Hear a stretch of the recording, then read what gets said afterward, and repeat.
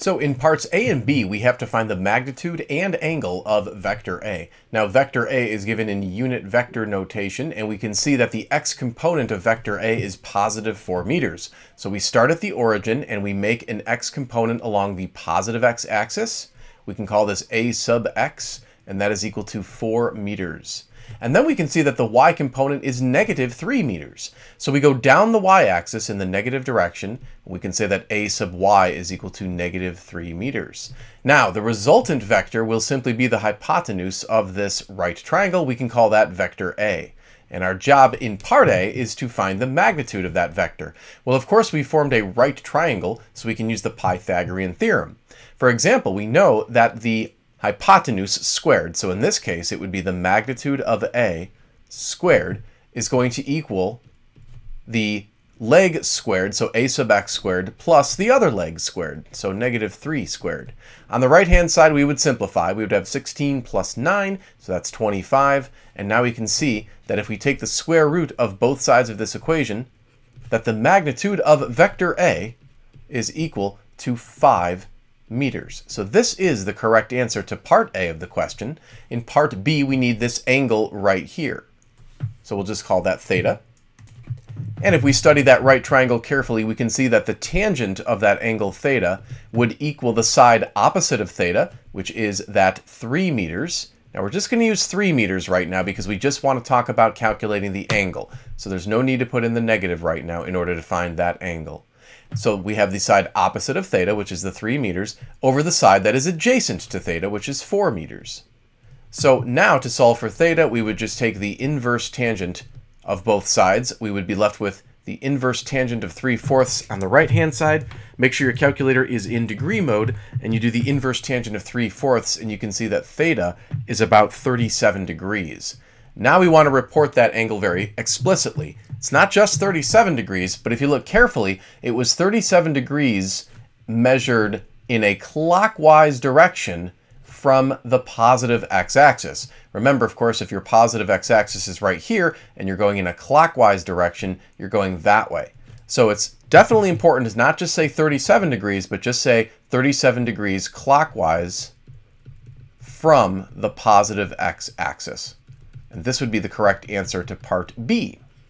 Now, in part C, we have to find some similar information. So actually parts C and D, we need the magnitude and the angle for vector B. So we're just going to clean up our workspace here. And we can see that vector B has an x and y component of positive 6 and positive 8 respectively. So start at the origin, go out along the positive x-axis, a length of 6 meters. We can call this B sub x because it's the x component. And then go straight up the y-axis because it's positive 8 meters. And we would call that B sub y is equal to 8 meters. We'll draw the resultant here. That is vector B. And again, you would just set up Pythagorean theorem. And then in this case, you would have the magnitude of B squared is equal to 100. And then you take the square root of both sides and you would see that the magnitude of vector B is just 10 meters. So this is the correct answer to part C. We are going to calculate this angle theta right here. This time, notice the angle is measured counterclockwise from the positive x-axis.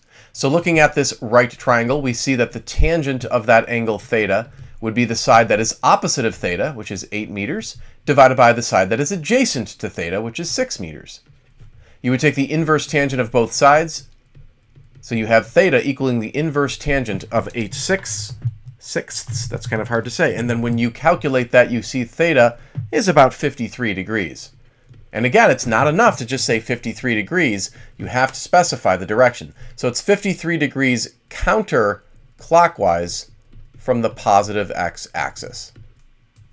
And so this would be the correct answer to part D of the question. Now things get a little bit interesting because in part E, we need to find the magnitude, and then in F, the angle of vectors A plus B. So here's what we're going to do. We're going to actually take vectors A and B and organize them into a table. So how do we do this? Well, we just put in the x and y components of vector A and then the x and y components of vector B. And then we have a new row here for A plus B. And all you need to do is add the x components together. So 4 plus 6 would give you 10 meters. and then add the y components together. So negative 3 plus 8 would be positive 5 meters. These become the x and y components of vector a plus b, or vectors a plus b. So you just draw a new set of axes. You start at the origin, you go 10 meters along the positive x-axis, and then go up 5 meters along the positive y-axis, and then draw the resultant right there. And that resultant is the vector sum a plus b. We can just use the Pythagorean theorem one more time. For simplicity, we'll just call this vector c. That way, when we write the Pythagorean theorem, we have the magnitude of c squared is equal to 10 squared plus 5 squared. So the right-hand side becomes 125. We take the square root of both sides, and we would see that the magnitude is approximately 11.1, or just 11 meters if you want to do two significant figures. So this is the correct answer to part E. We also need the angle of this vector sum, so we're just going to find this angle here. I know that's getting a little repetitive, but let's go through it again. We have the tangent of theta is equal to the side opposite over the adjacent, and then you just take the inverse tangent of 5/10. And you can see that theta is approximately 27 degrees. Again, not enough to just say 27 degrees. This time, again, it's measured counterclockwise from the positive x-axis. So let's just add that label. So this is the correct answer to part F. Now, in the next couple parts, we want to look at the vector difference b minus a. And you guessed it, we're going to set that up in a table. So we've set up the vectors. This time vector b comes in the first row, vector a in the second row, and we're looking for the difference. So vector b minus vector a. So this time you're going to be subtracting. You're going to take the x component of 6 and subtract 4, so you get 2 meters. Be careful here, you're doing 8 subtract negative 3, so that's 8 plus 3, so that's 11 meters. Let's draw another right triangle. So we have 2 meters going along the x-axis, the positive x-axis, and then 11 meters going up the positive y-axis. Here is our resultant. We'll just call that c again. We'll set up the Pythagorean theorem. We end up with c squared is equal to 125. Take the square root of both sides, and you get the square root of 125, which again is 11 meters. And that is the correct answer for part G. For part H, we need this angle here. Same kind of trigonometry. The tangent of that angle equals the side opposite over the side adjacent. Let's do the inverse tangent of 11 halves, and you're going to get about 80 degrees. And that is counterclockwise from the positive x-axis. So that is the correct answer for part G. Excuse me, part H. And so we're just marching our way through the alphabet. Now we're going to move on and do vector a minus b in a table form. And so we will now subtract the x components. 4 minus 6 is negative 2 meters. Subtract the y components, you get negative 11 meters. These are both negative, so start at an origin. Go to the left 2 meters because your x component is negative, and then go down 11 meters because your y component is also negative. And then here is your resultant. We'll call it c, and we'll set up Pythagorean theorem. Lo and behold, we can see that c squared is equal to 125, and if you square root both sides of that equation, you will once again get 11 meters for the magnitude of a minus b. So that is the correct answer to part I. We'll go to part J. We're going to find that angle right there. The tangent of that angle is equal to the opposite over the hypotenuse, over the adjacent. Going in autopilot mode here, so getting a little brain dead. And now the angle, when you do the inverse tangent of 11 halves, is, oh my goodness, 80 degrees. But let's report that angle carefully. This one's a little trickier. Here's our origin. We might wish to superimpose the x-axis, and then here's the y-axis. We want to measure that angle starting at the positive x-axis. So you're going to have to travel 180 degrees to get over to the negative x-axis, but then you're going to have to add theta to get to that final vector position right there. So again, we're going to actually have to tack on 180 degrees to our answer. And so we do end up with 260 degrees measured counterclockwise from the positive x-axis. And so this is the correct answer for part J. Now there is a bit of a neat shortcut for the final part of the question. They wanted the angle between vector result a minus b and the vector result of b minus a. And if we notice something, we can make our life a little easier here, which I think we deserve after doing all those other parts. So we have the difference between vectors a and b.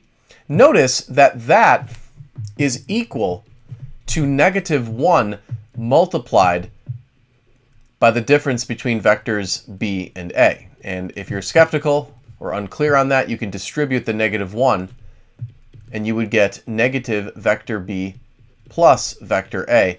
But then through the commutative property of addition, we can reverse the order, and we end up with a plus negative b. That simplifies, of course, to a minus b. So we go back and we can see that this equation here in blue is correct. Whoops. So what's the point, though? What difference does that make? Well, what it's showing us is that whatever direction this vector is pointing, we can draw an arbitrary direction, it's going to be the negative of the direction that this vector is pointing. So when we say that two vectors are in a negative relationship, or one is the negation of the other, that simply means that the other vector is pointing in the completely opposite direction. That's what a negation of a vector means. It means it sort of just turn it around and point it the other way. Well, ask yourself, what's the angle between those two vectors? And you can see that since they form a straight line, the angle is simply 180 degrees. So that is the correct answer to the final part of the question. Thanks for taking the time to watch the video. If you're interested in making a small donation to my cause, I would greatly appreciate it, but please do not feel obligated to do so. I appreciate you taking the time to watch regardless.